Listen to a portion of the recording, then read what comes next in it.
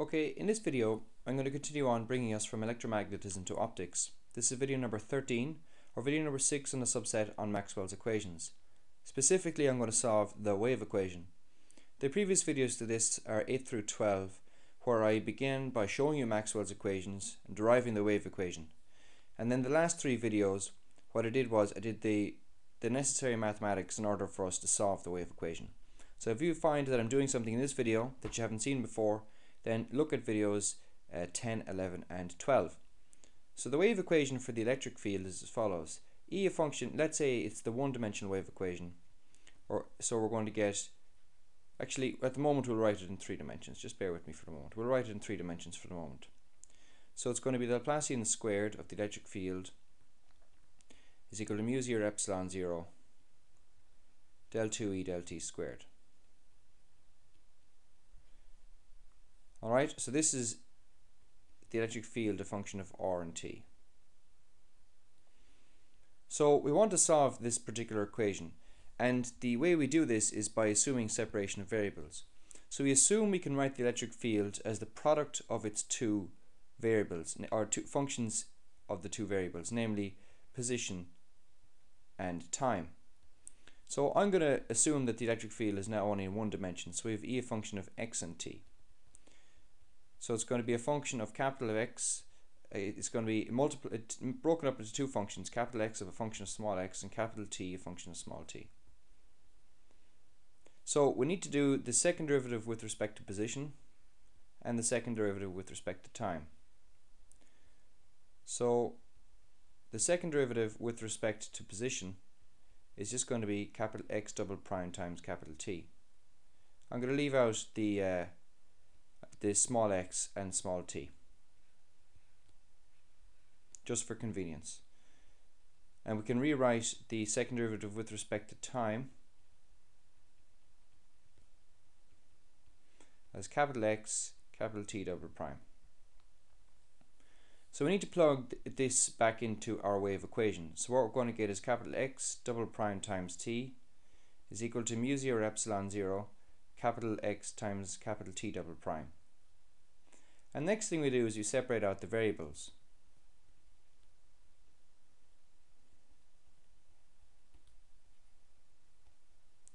And I showed in the previous video that the only way this equation can hold if both sides equal what we call a separation constant. And we call the separation constant, we call it minus k squared. Alright, in actual fact I'm going to call the separation constant positive k squared for reasons I discussed in the last video. So now what we actually have are two equations, namely we have the x component and the y component, and each of those has the separation constant. So the two equations are going to be the following. Capital X double prime is equal to k squared capital X and capital T double prime mu 0 epsilon 0 is equal to k squared capital T. So what we need to do is solve both of these separately. So when we get capital X a function of x is equal to something, let's say call it a, and capital T a function of small t is equal to something, let's call it small b, then the electric field, a function of x and t, is going to be their product, namely AB. So let's solve the x equation, or the equation which is a function of x. So we need to rearrange this in order to calculate our characteristic equation, putting a coefficient of 1 on our second derivative.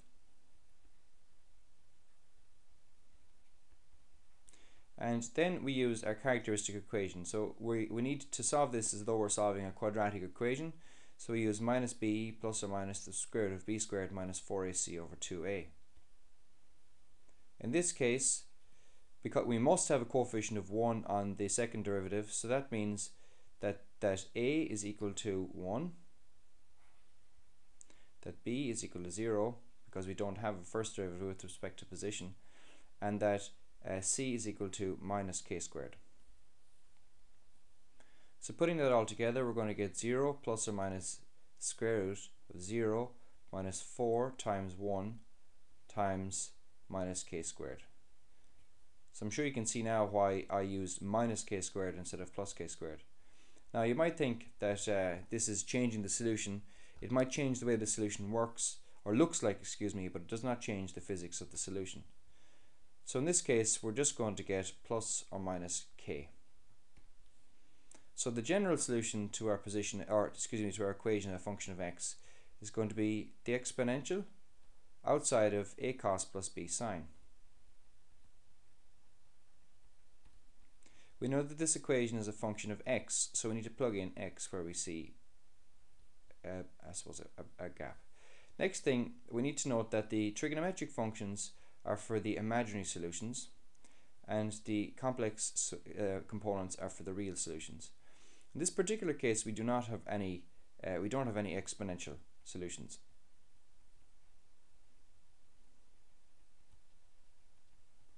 So it's going to be, this is going to be 0 here, and this is going to be plus or minus k squared.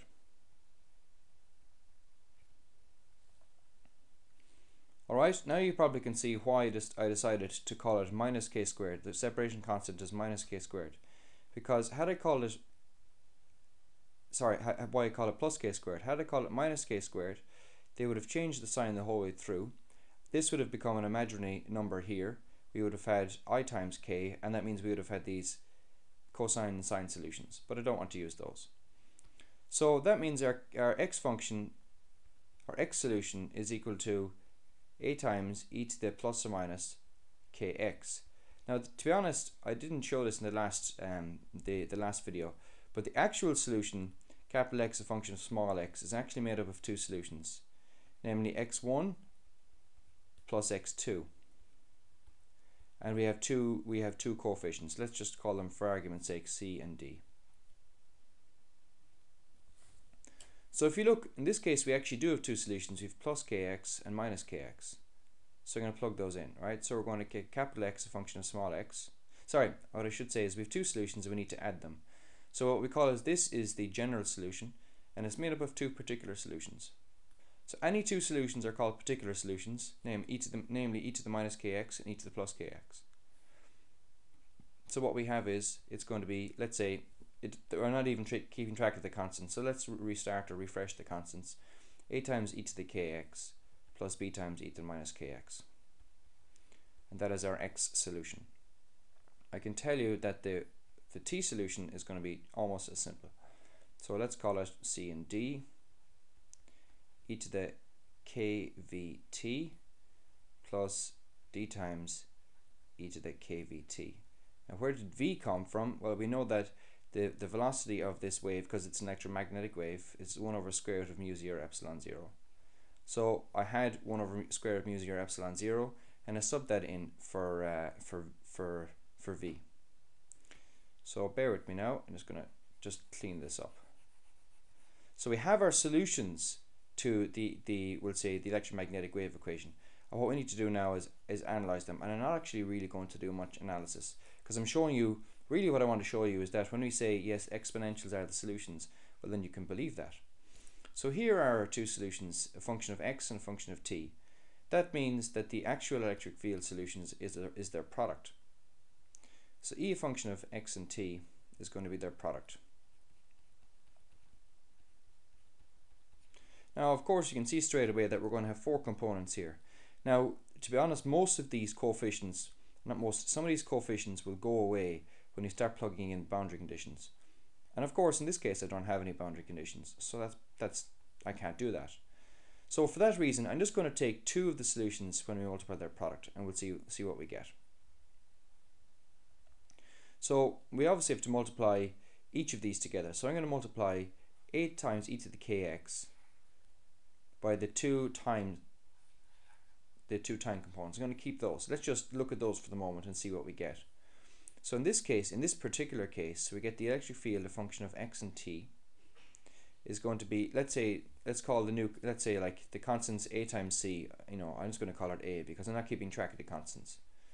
So it's going to be a times e to the k outside of x plus vt. And we need to add to that b times e to the k outside of x minus vt. And hopefully this is after ringing a bell in your head, because you've seen things like this we've discussed waves in my tutorials. This is a wave going to the left, and this is a wave going to the right. So it shows that in actual fact the electromagnetic wave equation is exactly that. It does permit wave solutions. And of course the magnetic wave equation is the exact same. The solutions are the exact same. Alright, so from now on, when people start discussing these exponentials and you're wondering why are they using these exponentials, well, you know straight away the exponentials are solutions to the electromagnetic wave equation, and that's why we look at them. Now the last thing I'll say just on this is, while I have you, that fine, we have exponential solutions here, but we could also have complex, or not complex, we could also have cosines and sines, and they are very important. We call those harmonic functions. And the reason these harmonic functions are so important, and sometimes we write the solutions of the wave equation in terms of these harmonic functions, is that any function you name, anything at all, let's say it's a Gaussian, e to the minus ax squared, can be made up by adding enough of these cosines and sines by changing their coefficients. So what we perform is an integral that looks something like this.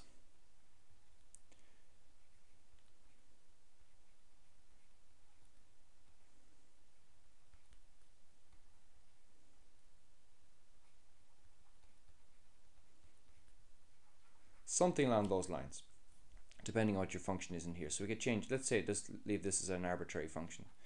So we add enough of these solutions.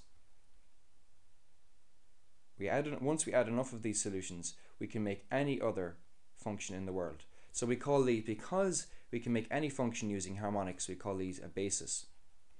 And in actual fact, the equation I've written there is the Fourier transform.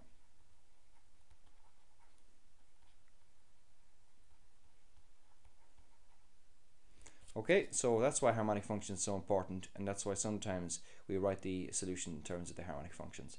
So thanks for watching. Please pass it on to your friends, subscribe to my channel, and you might also give me a comment in the box below.